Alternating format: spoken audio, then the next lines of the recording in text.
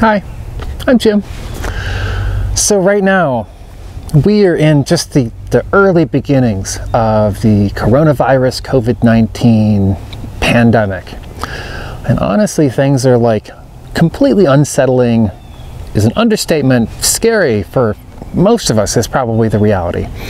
And it's scary because there's so much uncertainty. It's a brand new virus.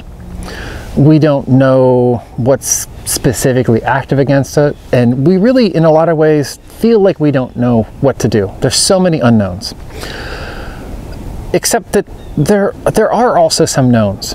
So while we might focus on like wanting to know, like, oh my gosh, what herb is the antiviral herb that's against the COVID virus?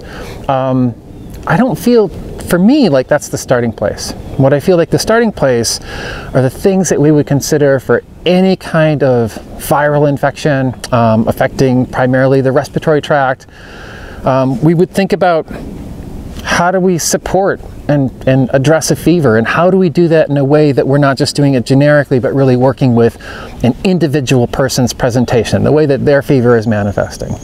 How do we recognize and prevent dehydration?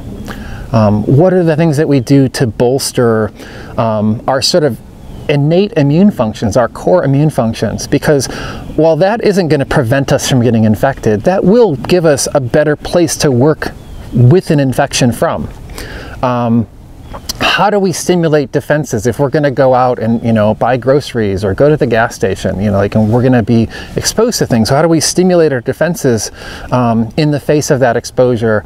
And when we're thinking about a virus that seems to have not only but a primarily respiratory focus, how do we choose herbs to help address lower and upper respiratory coughing and congestion and sneezing, and without just doing it generically? How do we look for treating damp coughs versus dry coughs versus spasmodic coughs?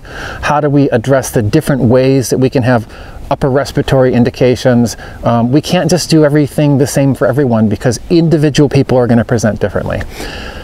And this is stuff that we know. This is stuff that is like what we do as herbalists, is work on these core person-oriented solutions.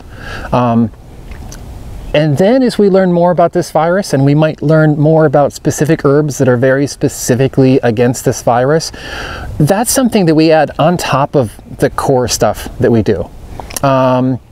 In February and early March, I did a series on the immune system and just generally dealing with the different kinds of infections that often, you know, hit people in the winter, but all year too.